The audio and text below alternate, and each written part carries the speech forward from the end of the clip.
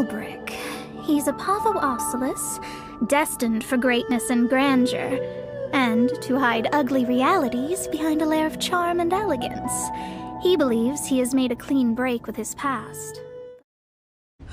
I just asked if you were cold. I didn't ask for your whole life story. You want me to express myself? Leave me alone! Don't touch me! You couldn't get enough attention when you were a kid, so you're trying to make up for it now. But there are a few perks someone like you could make use of. It's got to be tough. Skyrim's a hard enough land when you've got a roof over your head.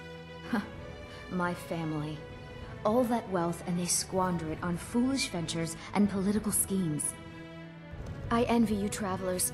Dreams aren't affecting anyone not from here. I might be a woman, but I can crack rock with the best of them. I need someone I can practice a few spells on. Nothing dangerous, really. Brief as life can be in Skyrim, at least we'll have each other.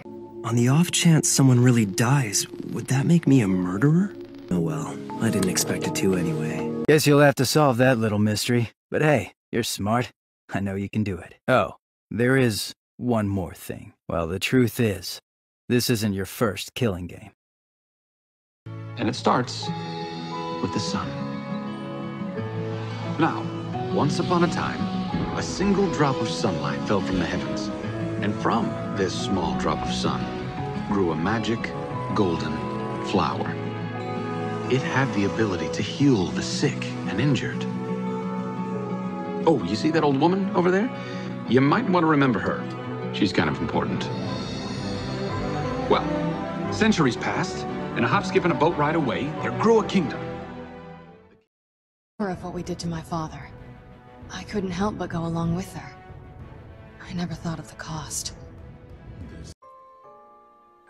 No matter when or how bad the wound, I hope you know that I will always protect you. Once this whole thing is over, maybe things can go back to how they used to be when we were young. You know, perhaps we could spend some time together. Qin was expanding his army to all corners of the continent. When they came to the neck of the peninsula where we lived, he demanded our immediate surrender. I warned him that I would not sit passively while he took our home.